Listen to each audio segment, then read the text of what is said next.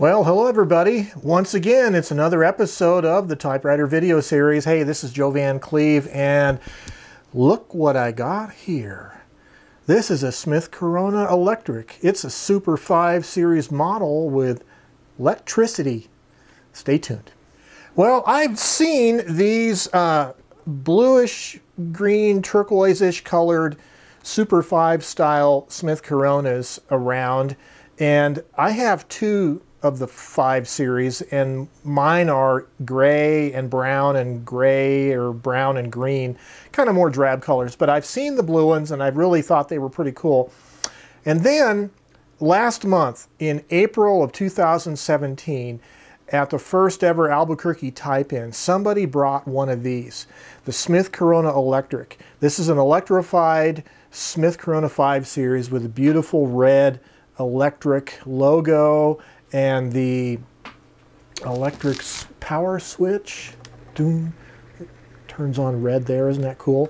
Anyways, they brought it to the Type-In and I absolutely loved it. I thought it was a cool machine, and I thought, man, if I could ever find one of those, that would be so neat. Well, today, Monday, I went down to the thrift stores on Central Avenue in Albuquerque, and look what I found. But first, before I get into it, I wanted to give you guys a little bit of an update on my grandson, Noah, who you may be aware has been in the hospital after a serious car crash, and he suffered burns. He's undergone 2 operations for skin grafts, and they've taken quite well. There may be one slight area they may have to go in and do something else, but other than that, it's looking pretty good, and he may be released from the hospital sometime this week. So I wanted to just thank everybody for their thoughts, prayers, and their kind words you've sent my way. And I've made sure that Noah knows that everybody is thinking and praying about him. And also, one of his teachers from his high school came down today and brought an enormous poster-size card with a bunch of student signatures. And when the teachers were telling the students about Noah's accident, a lot of the students were like, Noah, which Noah is that? And they go, Nike Noah. Oh, Nike Noah. My grandson likes Nike and Michael Jordan and Air Jordan, and so he's known as Nike Noah around his high school. Anyways, so Nike Noah is doing quite well. He is recovering. It's going to be, you know, there'll be some physical therapy and all that stuff going on. But we're going to give him as much support as he needs. So with that, thank you very much for your thoughts and prayers. Let's get into this Smith Corona Electric. So I got out today early, before 10 o'clock, and the antique stores and thrift stores don't open till about 10 usually. So I had breakfast and I kind of wandered around that part of Albuquerque, Central Avenue, Nob Hill, took some photos, and finally I got into this antique store at 5 minutes till 10. They let me through the door. I wandered through there, and wow, there it was sitting here. And you know what? I realized when I saw it sitting there, I realized, you know what? I've seen this machine at the same antique store maybe a couple months ago, and I don't know what it was, but it didn't trigger on me what it was. I just thought it was just another 5 series. I guess I didn't think of it as being electric or anything. And it was rather dirty. So, but today, after having seen one at the Type-In, the same exact model and color, I thought, oh my gosh, and they were asking a pretty decent price for it, and everything is functional on the machine. I haven't seen any problem other than that caused by, you know, hardened grease and dirt and everything. So the condition of this machine was, if you tip up the machine and look at the bottom, it was pretty clean, but on top, it was just covered in eraser shavings and the little white flecks from the erasing tabs. You know, those little plastic sheets with a white coating on it. It was all over this machine. And it took me quite a while to clean it out. I took all the body panels off. So it's the ribbon cover comes off. There's 2 screws on each hinge. This whole U-shaped side frame, the sides and the front, all comes out with a bunch of screws on the bottom. There's the back plate down on the bottom and the back here comes out. And then there are 2 little plates in the front behind the keyboard that come out. One down here actually. Anyways, once you get all those out, pretty much all the painted stuff is gone except these panels covering the carriage. And I didn't want to take those off because they're a little bit more involved. But once I took all the main panels off, I was able to gingerly blow out most of the crumbs and dust and whatnot with an air compressor. And I'm always real careful when I'm doing the blowout that not to use full pressure. I don't want to dislodge a spring. One end of the right ribbon spool auto reverse spring came loose, but I reconnected it. And then I had to go through with just the usual brushing and cotton bud swabs and all this stuff and trying to get all the grunge out. And I used a combination of alcohol, mascara brushes, cotton swabs, paintbrush, and some naphtha lighter fluid, and cleaned it up pretty good. And then the final thing was the paintwork. This is a crinkle, kind of a textured finish, and I wasn't sure what to do, so I just took some Windex and an old toothbrush, and I would just do one quadrant of the body and then quickly wipe it up with an absorbent towels before it dried, and I did that all over, and it cleaned up really nicely. But then I decided, well, there's still a little bit of a grunginess to it, and so I got some Armor All, some spray Armor All on a textured, like a terry cloth kind of a rag, and I tested it in the back here, and I very carefully sprayed it on the rag and then did some more wiping, and that actually went a long ways beyond what the Windex did to clean up the paint job, and I didn't get any color of the paint transferring to my rag, so I thought it was pretty safe for the paint job. Now, this is a 5 Series or Super 5 Series Smith Corona from the 1950s, and like all the other 5 Series, it has essentially the same features with a few differences. First of all, when you are cleaning and degreasing the type bar linkages, you can't just press a key and manually flip up a type bar and work the linkage, because that linkage mechanism is driven by kind of a cam system or whatever down there. So without the power being turned on, you're not going to be able to manually operate those type bars when you're cleaning them. And if you take off if you open up the ribbon cover, there is an interlock switch that interrupts the power. So if I turn on the power,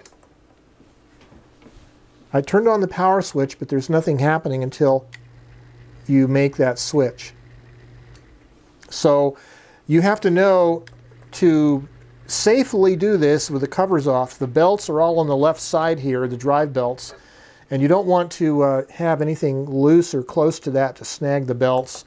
And be aware of, I don't think there's any real open electrical connections on these. I think they're all pretty much covered. So electrical safety wise, you're pretty good, but just being aware mechanically, there's always something running in there when you turn it on. But in order then to degrease these linkages where the type bars are, I couldn't use my usual method of, doing alcohol with a mascara brush and working the linkage by hand, and going through with a little bit of naphtha. So I had to basically do them all blind, if you will, and then turn on the power and then test them all and seeing which ones were hanging up, and then go back and redo them a little bit over and over again until they quit hanging up. So that's one of the differences between the electric and the manual.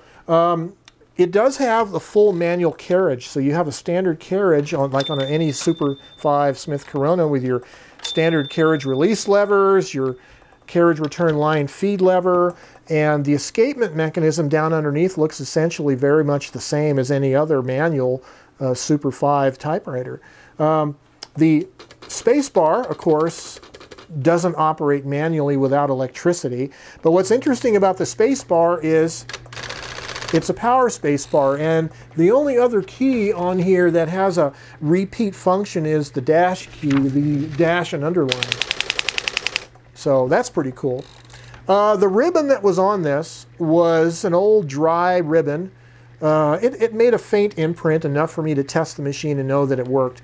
But once I cleaned this thing up and put it back together, I put on a fresh blue ribbon. I had bought some of these blue ribbons off a seller on Amazon, and I have a nice blue ribbon, blue ink to go with the blue color of the typewriter, which I think is very cool. So let's do some test typing here.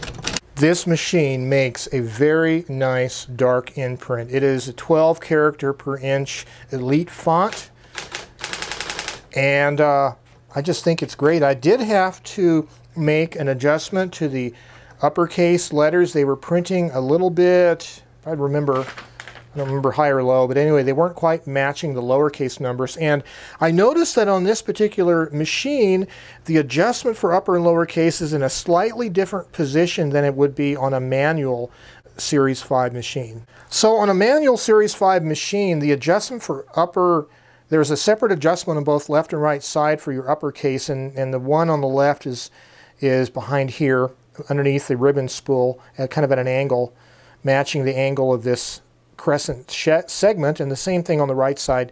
But on this particular electric machine, the adjustment is right here in the center underneath it, and there's a set screw and a locking nut here and one here. So the upper and lower positions for the upper and lower case are set by these positions of these two set screws. So they're very easy to get to. It's just above or just in front of the escapement mechanism. So there are a few differences other than that. For instance, you might notice the bell down here. This bell is bigger and it's situated horizontal relative to the machine itself, whereas on a 5 Series manual, if I'm not mistaken, the bell is sitting vertically behind here, near the back of the machine. This has a clapper arm here. It's on a spring-loaded arm here, and it strikes the top of the bell like that. So I think it has a little bit louder chime to it. And then of course there's this plastic kind of a pulley mechanism that's part of the drive mechanism for the electric, and you can see, of course, the motor is right here on the lower left, and all the drive belts are on the left side of the machine. And of course, as I indicated earlier, the touch adjustment is up here underneath the front of the machine, slightly to the right of center. And there are some numbers engraved on the plate here that says 1 through 4. And it takes multiple turns of this wheel to move it from 1 to 4 direction. So that's kind of the hardness of the feel of the keyboard, whereas that selector knob on the front next to the power switch is the hardness of the imprint itself. And this is similar to the later Galaxy series electric coronets. They had a similar kind of an adjustment for the touch that was separate from the hardness of the typing or the hardness of the imprint. So as far as the rest of the features of the typewriter, they're essentially the same as any 5 Series Super 5 Series typewriter of this era. There is the manual ribbon reversing lever here. You have your ribbon color selector here, and you have your tab set and clear, and your tab switch here. So it's very much like a silent Super in that regard. Not quite as silent, because it does have the motor sound, and you may not be able to see it because of the paper, but it has the same kind of bipole-ish, rabbit ear TV antenna style paper support in the back, and the same ribbon, very similar, not ribbon, but margin adjustments. Let me pull the paper out. Same kind of margin adjustments, push and slide. And it has 3 positions for the line spacing, 1, 2, and 3, and it has the end of page feature on the left side of the platen. And it has the 2 different methods for disabling the line ratcheting spacing. You have the pull-out one here on the left knob, and then you have the little lever here on the front that will temporarily disable it. or actually one of these permanently changes the spacing, one temporarily does. Anyways, I forget which one. It has the same standard carriage release levers on both knobs, behind both knobs, and the same removable platen system where you flip up the paper bale, flip back this, pull out this, and flip this lever here, and this front, this right side of the platen pulls out, and you can remove the platen for cleaning, which came in very handy today because I was indeed cleaning it. There are some keyboard differences worth pointing out on this Electrified Series 5 machine that makes it different from the earlier Series 5 machines of the 1950s. And it's kind of, you can see the hybrid transition to the 1960s keyboards in this design. First of all, you do have a number 1 and an exclamation mark. And then you have the plus and equals. And most notably, though, I think in terms of usefulness, is the apostrophe is lowercase, and it's right down here on the middle home row with the shifted quote mark. And this is super important because when you're writing dialogue or some kind of writing that uses a lot of contractions, instead of having to shift to get the apostrophe above the 8 like in the older machines, man, your apostrophe is right there, and it's just like typing with a modern electric typewriter in that sense. I really don't understand why typewriter makers, manufacturers didn't put a lowercase apostrophe a lot earlier than they did, but it sure makes writing a lot faster, especially when you're writing dialogue and such where a lot of people are using contractions. But other than that, it's a standard US style keyboard. Now, as far as the color scheme goes, what can you say?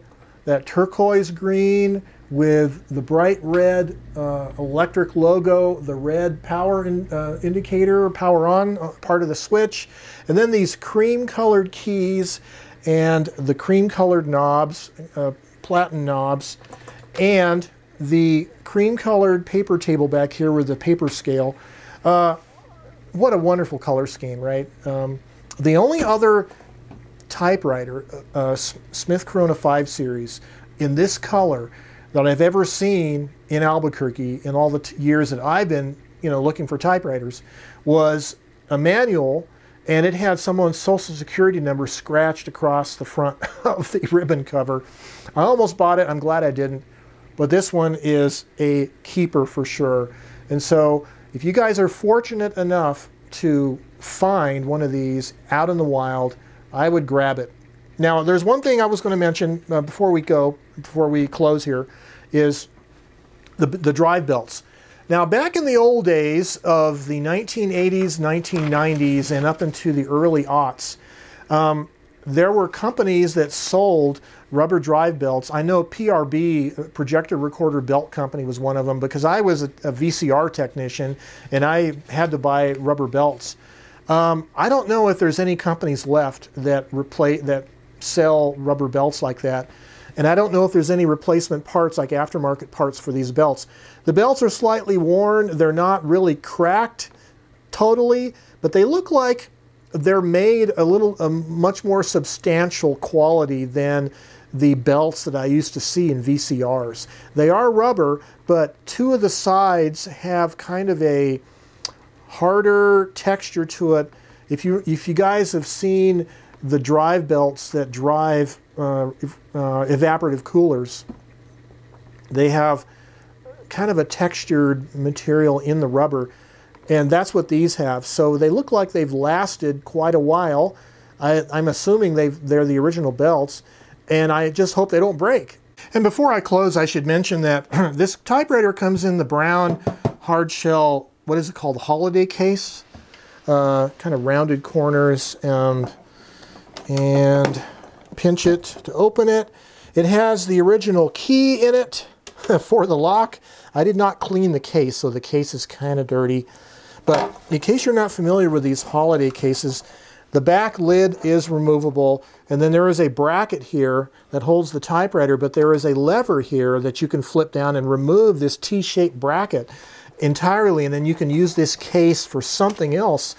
besides typewriters, like going on holiday and you can put your gin and tonic kit in here, or whatever, martini kit.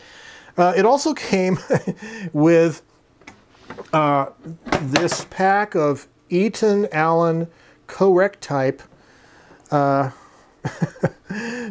correction strips, which is probably partly responsible for all the grunge in the typewriter. And there's a couple of these strips still in here, and one of them says, "If you do."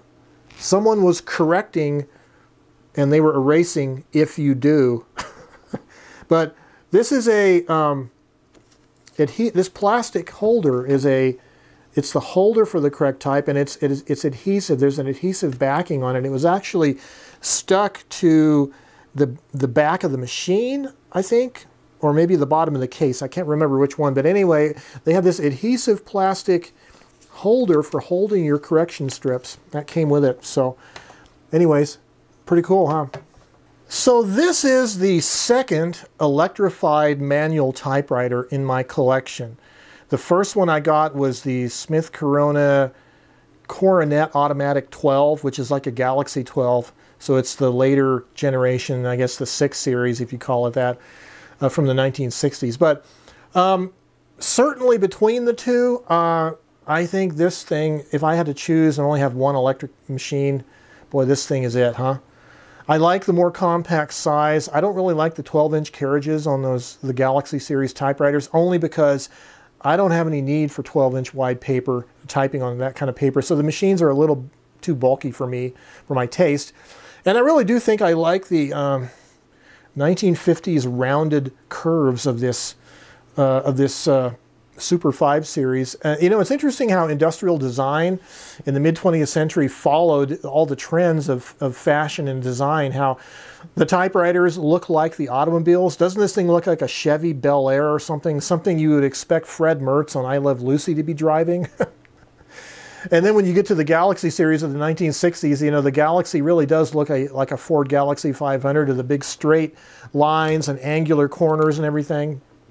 It's very interesting, but I do like the look of this for sure. And if I only had to have one electrified manual typewriter, this would certainly be it. But anyway, this is Joe Van Cleve, and I'm just super excited about getting a Smith Corona Electric in this color scheme.